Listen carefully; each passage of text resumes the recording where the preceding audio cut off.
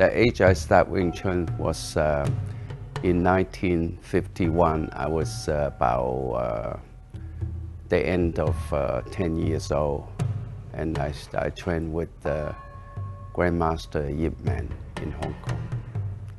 I set up Wing Chun Kung Fu in Australia. I've been training Wing Chun for 60 years, and I've been teaching professionally for 40 years. My name is Grandmaster William Cheung.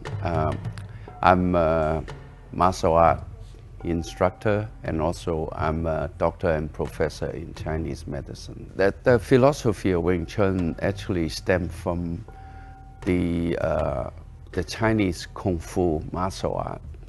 The word of the Kung Fu was written. One side of it is fighting, the other side of it is to stop.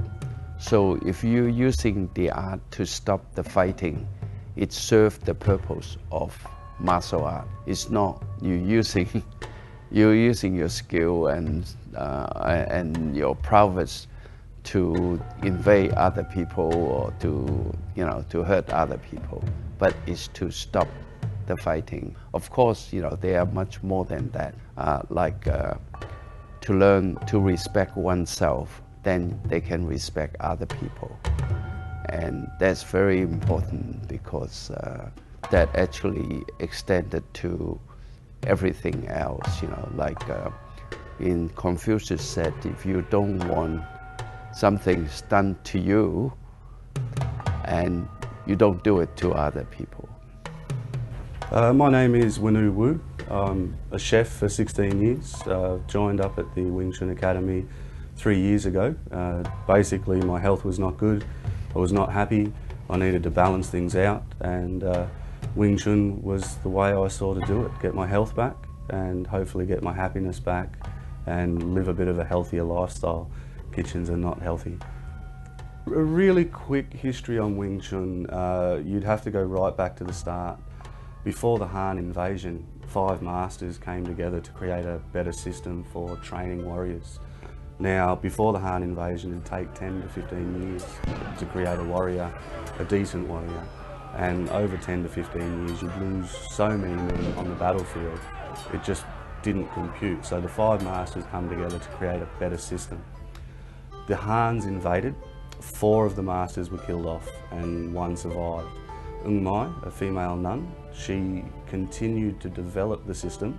She took a lot of the Yang force meet force, made it very subtle for a user and devastating for an opponent. Now, she married a guy who introduced the dragon pole, and 8 more generations of masters have come and gone.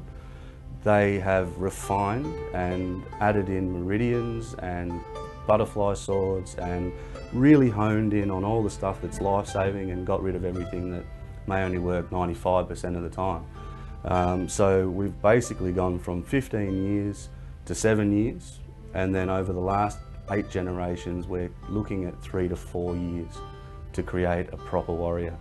Now, that is mostly a knowledge-based skill nowadays because we don't have the opportunity to go out on the battlefield and really check a lot of this stuff because it is life-saving techniques. There's finger strikes, pressure point, meridian striking. This sort of thing you can't do to your training partner. You can't do it in a tournament. It is really street fighting application, life-saving sort of stuff. What are the principle and strategy of traditional Wing Chun? Traditional Wing Chun teach you just to watch one point, the elbow, control one point, the elbow, and go to the blind side. Because to be able to make it work, one has to have very good contact reflexes. That's where the Chi Sao comes in. Because all the other martial arts systems in the world, they all fight face to face, square on, because they could not fight on the blind side, because without controlling the elbow, without the skill and technique to control the elbow, they could not fight on the blind side. It's the only style that was developed by a woman, and you get other martial arts that would laugh at that. My name is Andrew Cheung. I'm the son of Grandmaster William Cheung. and I'm 20 years old, and I work at the traditional Wing Chun Academy in Melbourne.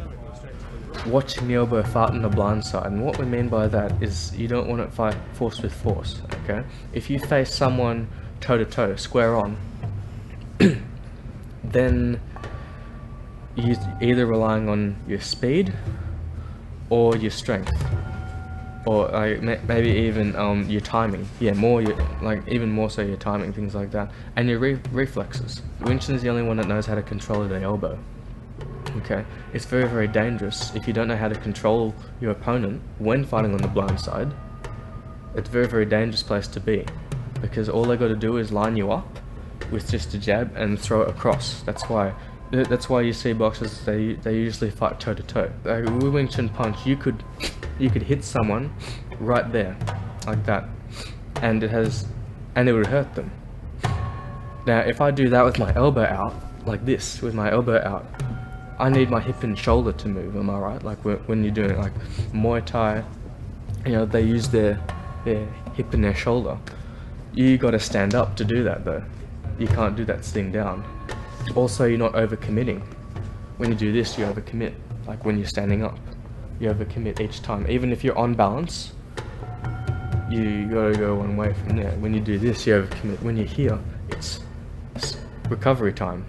You can't put an average person on the streets with a bit of Muay Thai and expect them to defend themselves, but you can give them a couple of Wing Chun techniques and expect them to be able to defend themselves. So that, in my opinion, is how Wing Chun compares. It's a very economical style for like movement and energy wise, and also at the same time you don't have to be big and strong to do it, which is proof. I mean, you look at Ip Man. Look how skinny he is, and he was able to slap people around all over the place. If you have a look at all the systems, you'll find 70-year-old Wing Chun masters still kicking 30-year-old asses, which I think is fantastic. History on Yip Man, he is our Sifu. As a practitioner, he was unbelievable. He was 5'2". He's not a big guy, he was kind of frail. The Wing Chun neutral stance is basically where all our power comes from in Wing Chun. He had mastered the stance to a point where four fellas like myself could stand one behind the other, behind the other, behind the other, and push in on him, and he could just stand there and absorb all that strength. Was I one of Yip Man, the first student? At that time, there's only 8 senior students to me. I joined with my brother. In fact, most of the contemporary students, they all passed away except Choi Cheung Tin. But Choi Cheung Tin's health is not that good either. You know, he's got cancer, and I don't think he will survive very long. I know that he has probably seen a lot of people killed, and that's one of the reasons why he devotes himself so much to street anti-violence, how to defend yourself without having to attack, to get away from situations rather than having to beat someone senseless. So it became a ritual that every week that we had a challenge match, either on the roof or on the new territory. And so, so in the end, I fought the best fighter in the triads, you know. And they gave him the title of double plum flower dragon pole. You know, that's his title. And so I defeated him, and he was a gentleman, in fact, even though he was in the triads, you know, and we became friends. In fact, he saved my life a couple of times, you know, because in fact we were doing on the roof, and he was at the edge of the roof. He literally fell off, and I caught him. I saved him. My dad has had plenty of street encounters having to deal with a lot of the gangs in Hong Kong. Hong Kong, back then, it wasn't how it's known as today. There were a lot more slums there. They had, when he was fighting there, is different to how what we know as fighting. We know as fighting is just defending yourself from a bunch of drunk guys. When he was fighting for his life. In Hong Kong, every street situation was a possibility he could have been killed. I think Andrew is very good, very dedicated, and of course, you know, he's still, well, they say in the Chinese philosophy that you have to, a lot of time that you learn when you make a mistake, right? Andrew was very dedicated to Wing Chun, but for him, for a few years before that, you know, he's focusing on Wing Chun now. He was exposed to the Jiu-Jitsu, so he went over to learn, and so he's a priest, and he understood that Wing Chun was much more superior. So now he's very focused now. Time will tell that Andrew will probably be very, very good. You know, I'm very confident of it. The pressures on Andrew would be immense. He has grown up with a father such as William Cheung, and he's well renowned. And if you look at other, doesn't matter what job they're doing, but if you look at other father-son dynamics, most generally, the son will want to go off and make his own path and do his own thing and not follow his father's footsteps. My heart and everybody I know that knows him really hope that he does follow through and fill that position. But that'll be entirely up to him. He's still young, he's got a lot of living to do. We all hope the knowledge from his father will be passed through him to us, and so on and so forth, so that we can continue the Wing Chun lifestyle. If 3 people came at me, I would be comfortable to get out of that situation. I'm not saying I wouldn't get hit, I'm not saying I wouldn't get hurt, but I would get out of that situation. The first way I'd deal with it is I wouldn't deal with you. Now the reason why I wouldn't deal with you is not because I think you're the best fighter out of all of them, but because you're in the middle. If I immediately go into the middle there, then I'm already done.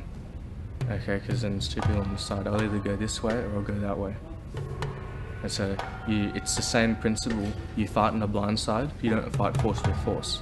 And if I could talk it over with you 3 guys about not fighting, then I'll do that first. I probably wouldn't want to get into that situation in the first place.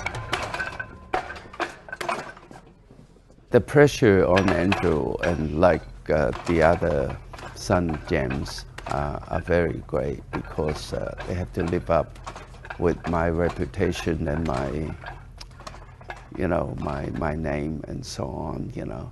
But I think they are very humble, and they very, you know, they work very hard for what they want to achieve, you know. So I'm sure that they will handle it very well. Who would win out of a fight between Bruce Lee and Chuck Norris, in your opinion? Oh, they did fight, and Bruce Lee won. That was Yeah. a movie then. No. Outside, behind that, but Chuck Norris would never talk about that. He would never say anything. It's as if it didn't happen. But it. I didn't know that. How do you know it happened? Well, my dad told me, and my dad was in contact with Bruce Lee, not face to face, but pen pals. From one of Bruce Lee's letters, Chuck Norris was actually defeated by Bruce and became Bruce's student, even though you know, he didn't admit it. He didn't admit it after, you know, after Bruce died, you know. But I know for sure, you know, Bruce will beat Chuck Norris any day. Who would win a fight between Bruce and Chuck? I can't imagine Chuck winning. I just can't. Your father and Bruce Lee, what if they had to fight? Back, both in their peak state. Well, I got to go with my dad on that. That's because, I mean, they both. Well, I mean, I'm looking at physical advantages, but I mean, these are two people who just don't believe they could lose, and also 2 people who are very, very skilled. But you got to take into account that my dad was Bruce Lee's senior. He was a senior, Bruce Lee was his junior. Because my dad introduced Bruce Lee to martial arts. I say hands down would beat him. He's the master of masters. When Bruce used to get in trouble in Hong Kong, Sifu pull him out of trouble. What that means you would win? Of course, I will win. You're the best. You're the best. You're the